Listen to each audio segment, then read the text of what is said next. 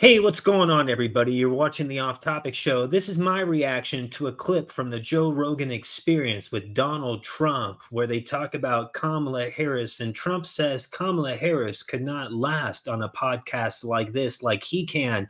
And I just want to remind people to get out there and vote. I also want to let you know that, dang, dude, things are heating up. And if you can't see what's being done right now with Kamala Harris and Hollywood spending millions, if not billions of dollars to get celebrities to endorse her and push her agenda, should tell you everything you need to know.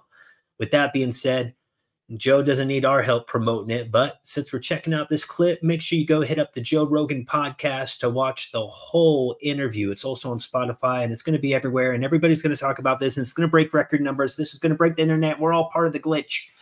But listen to what he says right here, folks. One of the things I like about doing a show like this, can you imagine Kamala doing this show? I could imagine her doing this show. She'd be laying on the floor. Joe's just wants to, make sure, like, hey, I'm not picking sides. I want, of course, you want her on the show. That would be that. Even having her on the show, wouldn't it be bigger than the time you had Alex Jones on there? There's a lot of, honestly, I don't think it would even. Do you really want to listen to her laugh for 3 hours? I think we would watch Joe stop doing podcasts if he had Kamala Harris on there. The fact that she doesn't want to do podcasts, she declined. If you don't believe me, I have it right here. There's all these headlines. She came out recently. She said, you know what? I'm not going to do that. I'm not going on the Joe Rogan. And maybe, you know what? Maybe it's the best for all of us, because Joe Rogan would probably stop podcasting if he had to listen to her laugh for 3 hours, because everybody would drop out of their subscriptions. Anyway, let's go back to this.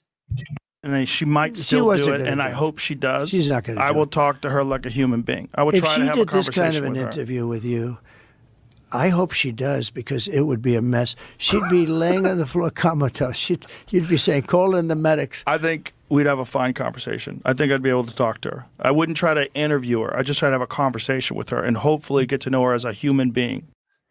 Human being. But Joe, you've even talked about the lizard people.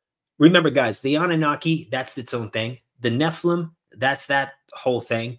The lizard people, that's their whole other thing. So you got the Anunnaki, the Nephilim, the lizard people,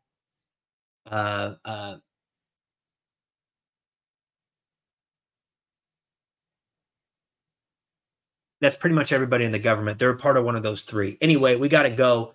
Joe, that podcast, though, that's, oh my God. And Kamala,